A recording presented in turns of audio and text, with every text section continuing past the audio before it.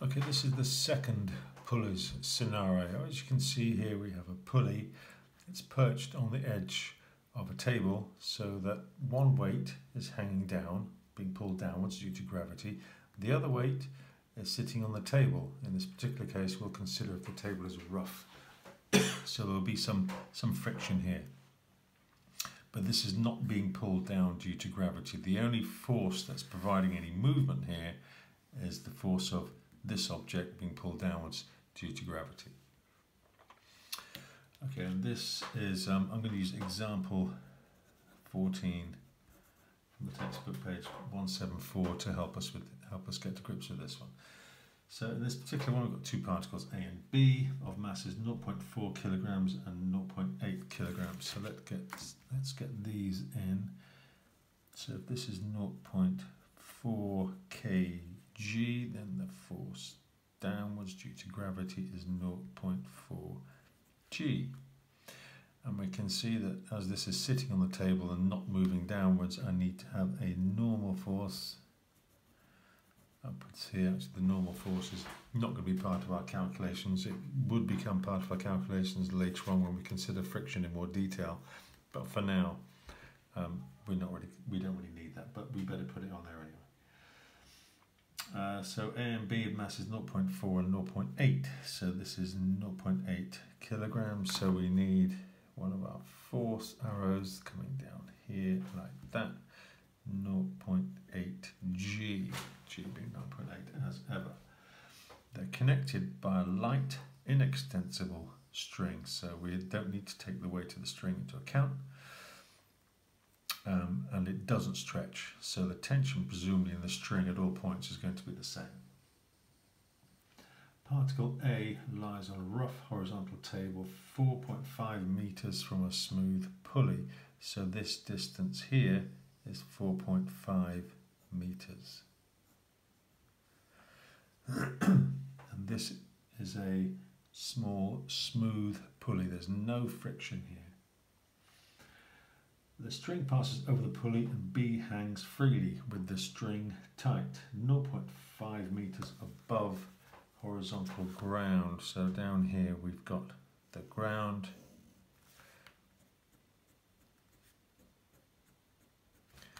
And this distance is 0.5 meters. Oops, 0.5 meters. The string passes over the pulley and B hangs freely with the string tight, 0.5 meters above horizontal ground. A frictional force of magnitude 0.08 g opposes the motion of particle A. So we have a frictional force here going that way, which is 0.08 times acceleration due to gravity. And the system is released from rest. We need to find the acceleration of the system. Okay, so let's consider what forces are making this move. Let's look at A, what's making this move. We have a tension here, so for A, we have a tension that way. Presumably this is moving this way, it's going to be accelerating to the right. So we've got tension that way, we have a force slowing it down, which is 0.08 g, and that's going to be the mass, 0.4 times acceleration, which is A. And now let's consider for B. Well, we've got a tension in the string, which is obviously slowing it down a little bit. It's moving downwards. So let's consider 0.8 g is the positive, 0.8 g is the force pulling it downwards. Take away the tension, which is pulling it back up a little bit, or at least slowing it down, and that's going to equal 0.8 A. Okay, I have two equations, I have two unknowns. If I add these two together, let's get it correct this time, add these two together, so I get 0.72 g, that plus that, add that, cancels, add add these two together, 1.2a. So I can work out that a is 0.72 g divided by 1.2, which is 6, 12, 72, 0.6 times g. And you could press buttons on your calculator, 0.6 times 9.8 if you wanted to give that a value. So A, the acceleration of this downwards and the acceleration of this that way, because this is inextensible, the two will be accelerating at the same rate. The acceleration of both these two is 0.6 g. So the acceleration, if you like, of the whole system is 0.6 g. Okay, so we now want the time taken for B to reach the ground. Well, let's see what information we have. This is part B. We know acceleration is 0.6 g. We know that S is 0.5. We know the initial velocity, because it's from rest, is 0. And we want to work out T. So we need an equation that's going to connect all these. S equals ut plus a half at squared springs to mind. S equals ut plus a half at squared. Put our numbers in.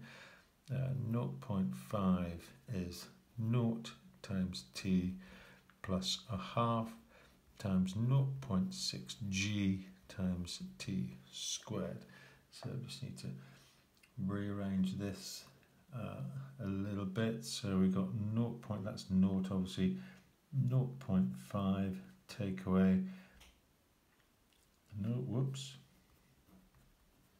0.5 divided by 0.3 g, and that's going to be t squared. So t is therefore something like 0.4 seconds.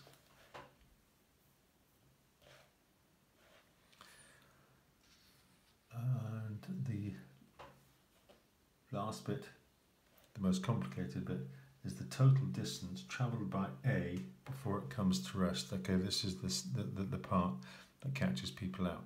Let's consider the motion of this thing. It's got 4.5 meters to run. For half of that, for 0.5 meters of that, I should say, it'll be pulled along by this thing.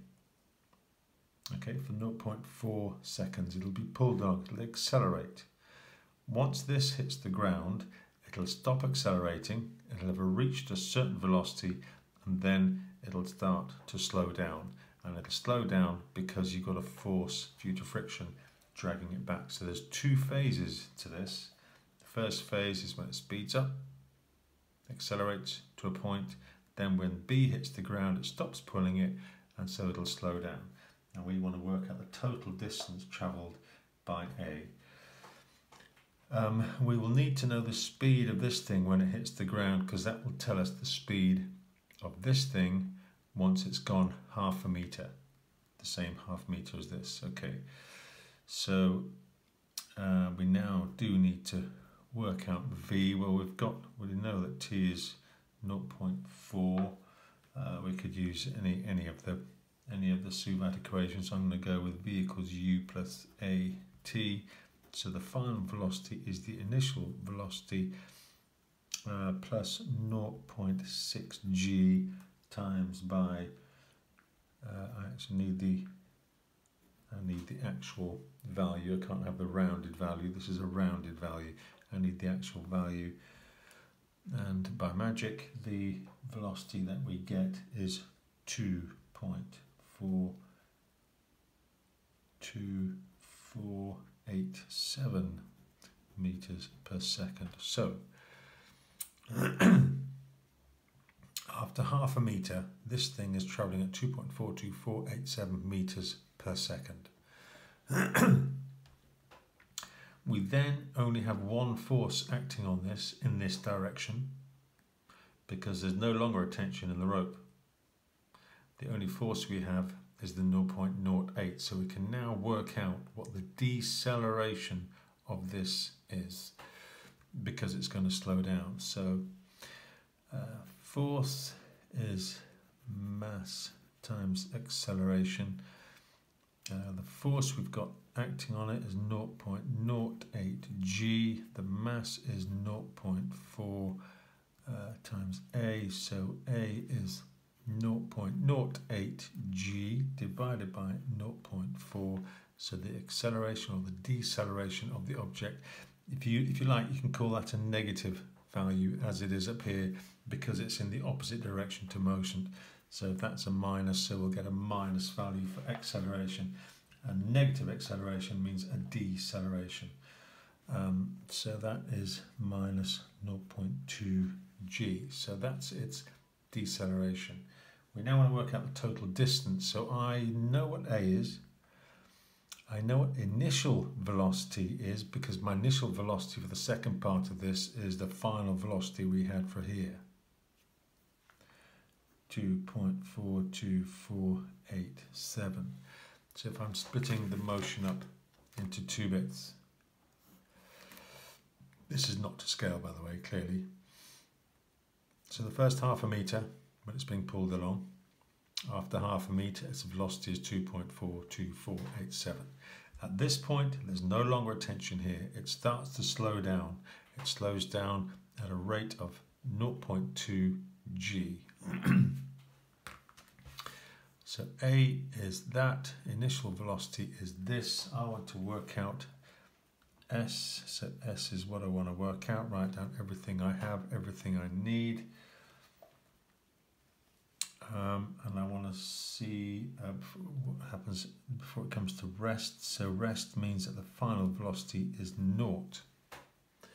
So I want something that connects A, U, S and V. Well, I'm thinking V squared equals U squared plus 2AS. All right, let's put these in. So V is 0, U is 2.42487 squared plus 2 times minus 0.2 g times S. Rearranging all this, S is minus 2.42487 squared divided by minus 0.4 g. Plugging that into my calculator will give me a distance of 1.5 meters. Now careful here, because that's the second part of the journey. So it's already gone half a meter. The second half of the journey takes 1.5 meters. So the total distance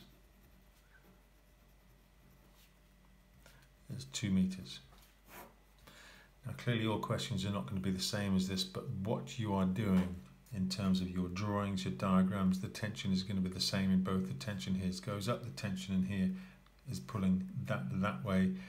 The only force making this move is the force of this one due to gravity, so make sure all your arrows are in, and that makes the whole calculating that much easier.